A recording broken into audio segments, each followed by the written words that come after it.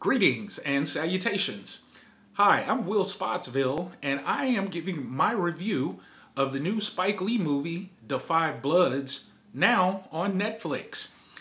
The Five Bloods is starring Delroy Lindo, Chadwick Boseman, Clark Peters, and Jonathan Majors.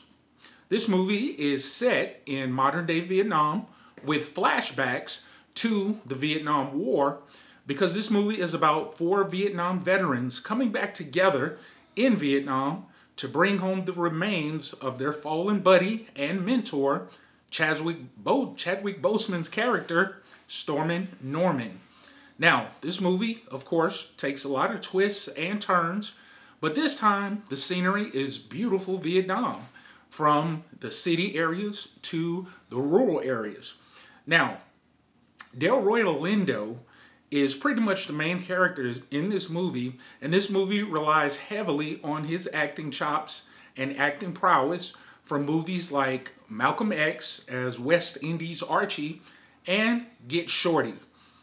Delroy plays Paul, the Trump-supporting, PTSD-having father of Jonathan Majors' character, David.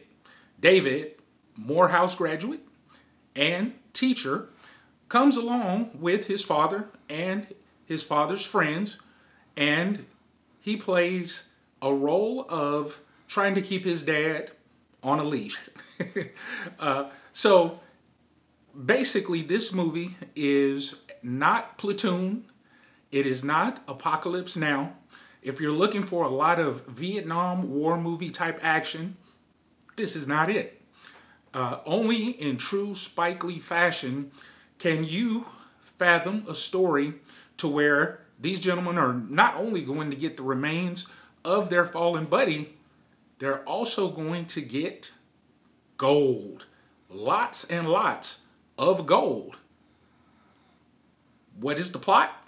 Trying to get the gold out of Vietnam. Sort of like The Three Kings with Ice Cube and George Clooney, and I think it was Mark Wahlberg. Similar plot, except black men. And throughout this movie, there are lots of references to the travails of African-American men, both during the Vietnam War and today. And with the turmoil happening in this country at this time, it's a very timely movie in which you'll ask yourself, when was this movie made? Man, it seems like it was made this week. However, this movie is set with the backdrop of civil rights and equal treatment for blacks. So, once again, Spike Lee movie, 2 hours and 30-ish minutes. Delroy Lindo, yes. Delroy Lindo's character. But giving a shout out to all of the Vietnam veterans out there, including my dad and my father-in-law, as well as others who fought bravely for their country. Thank you for your service, and this movie is for you all.